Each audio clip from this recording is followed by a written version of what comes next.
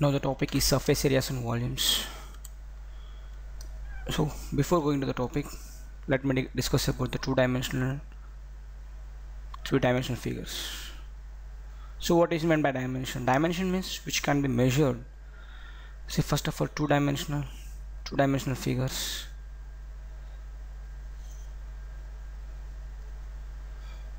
Two-dimensional figures.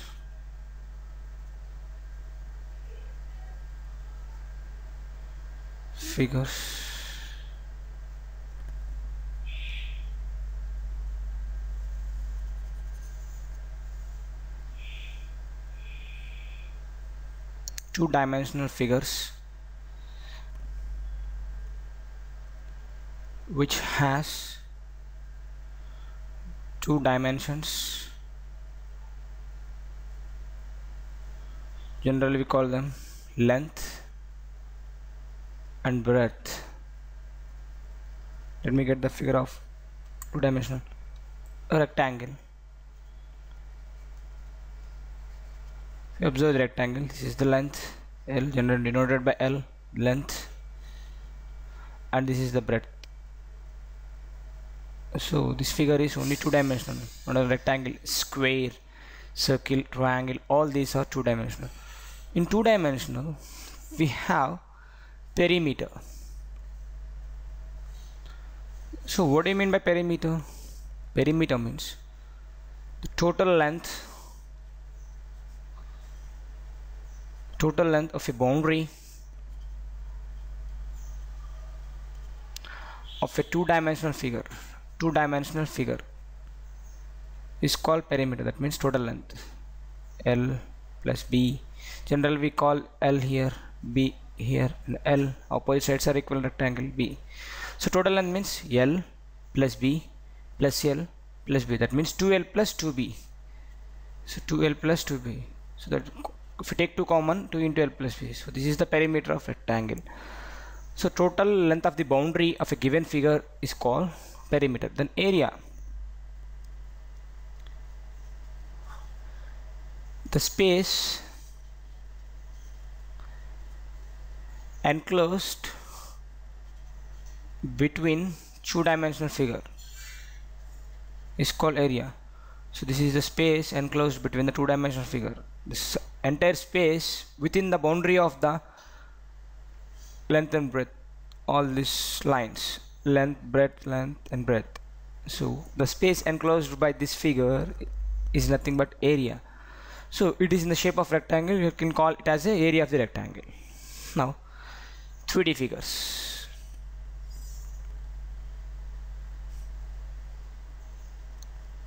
So 3D means three-dimensional. 3D figures which have three-dimensional or three dimensions. Generally we take them as length,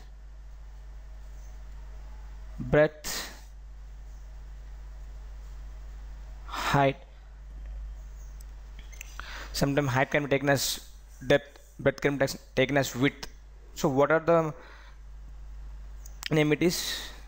If you have three measurable extensions, it is called 3D figure. So example, cube, cuboid, cylinder, etc. Not only these things, human body, every object which we can see and we can touch that, and we can ensure that it is a three-dimensional. See once. No, this is the cuboid. If you observe here, we have three dimensions: length, breadth. So this is one dimensional. This is one dimensional. Height. This is one dimensional. So here we have three dimensions. Now, in three dimensionals, we don't have the perimeter because this is the total length of the boundary. Generally we don't have the length here, areas. So generally we call it as surface area. Here we come with the topic name surface area and volume. See, surface area. Here in three-dimensional we have faces and vertices, and this will be the edges, vertices and faces. So for cuboid we have 6 faces. So surface area means we can see here 6 faces for the 6 surfaces. So area enclosed by the faces of an 3D object is called surface area. See, this is surface area, this is surface area. Okay, face of a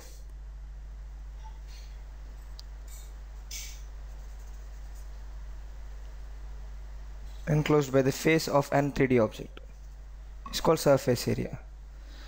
Now volume. In two-dimensional we come with the area when regarding space, when you're talking with the space. Now here the space enclosed within the three-dimensional figure. So the space, entire space in the three-dimensional figure is called volume. Same space in two-dimensional figure is called area. Now we're going with pyramids and prism. First of all, pyramid.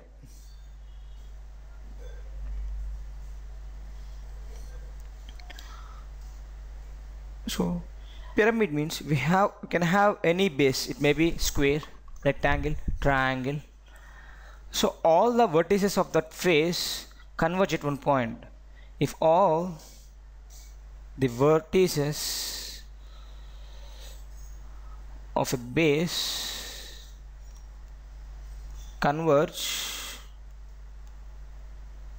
at one point, then it is called pyramid. It is called pyramid. We may have square pyramid, rectangular pyramid, triangular pyramid. So depends upon the base. Let me take square pyramid.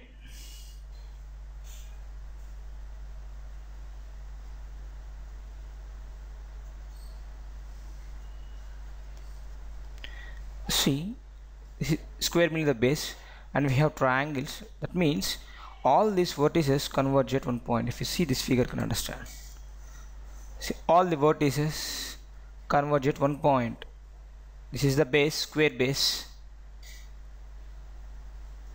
square base. All these vertices are converged at one point. If you elaborate this, you can get this figure.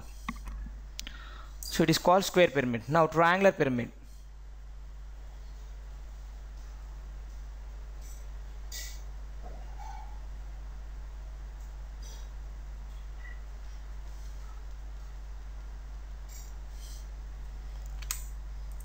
Triangle will be the base, and all these vertices are converged at one point.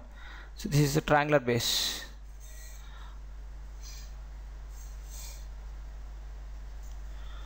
Now you can go with the pyramid. Curved surface area or lateral surface area. Curved surface area of a pyramid. How can say the curved surface area of the pyramid? How to take pi r. Generally, if you take the square pyramid or triangular pyramid, you can go with base. This is square. So generally, curved surface area of the pyramid can be taken as half into perimeter of base into slant height. That means, see, this will be the slant height. this edge length will be the slant height L. Then this will be the height. That means the line which is perpendicular to base is called height generally, and where the vertex is joined or converged at one, all the vertices converge at point, all these vertices lengths are called, the length from the vertex to the converged point is called slant height. So in general we will take curved surface area of curved surface means this 4 faces excluding the base, these 4 faces. So we can take half into perimeter of the base into slant height. If it is square pyramid, what will be the curved surface area? Half into 4, half perimeter means half into perimeter of the square, 4s into slant height L.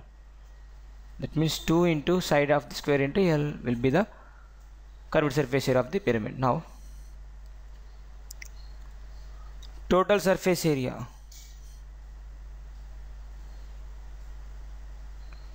of a pyramid. Total surface area of the pyramid. If you observe this total surface area, we can take curved surface area plus base area. That will be the total surface area.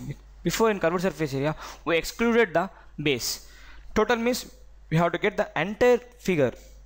So curved surface area plus whatever we excluded before is base. I am adding the base now. Half into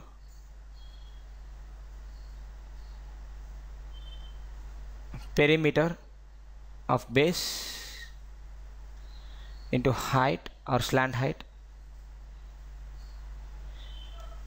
plus base area of the base. Now volume of a pyramid. So generally volume of a pyramid is 1/3 into base area into height. If we consider square, what is the base area? Volume here, base area a square into height, and we have to multiply with 1/3. That means 1/3 into a square into height is the volume of this square pyramid. So 1/3 times of the base area into height of the pyramid. This will give the volume of the pyramid. Now we can go with the prism.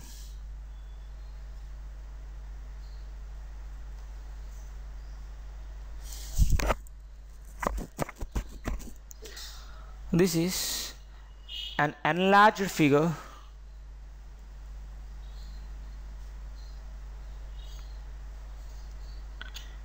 having same base, that means congruent base. So this is the square pyramid, square prism. Generally we call it as cube. Square prism, that means the base is square, both the top and bottom bases are same bases, square, and not only square, with same side.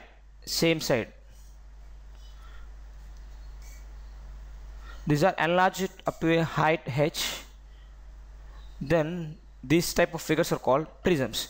If the edge of the square or side of the square of the base and bottom base and top base are a, and the height h is equal to a, then it is, you can say that height and all these dimensions are a units. So it is called square prism and also called cube. Generally all three are equal, it is called cube. And this is also square prism. If you observe carefully, this is also square prism. See, these two bases are squares, and it enlarged up to the height h. But here the side of the squares not equal to h. So now we will form cuboid. That means here both the bases are square and the height enlarged between them is the side equal to the square of the side, length equal to the square of the side. But here the height is different with the sides of the square, then you will form a cuboid. That is the difference.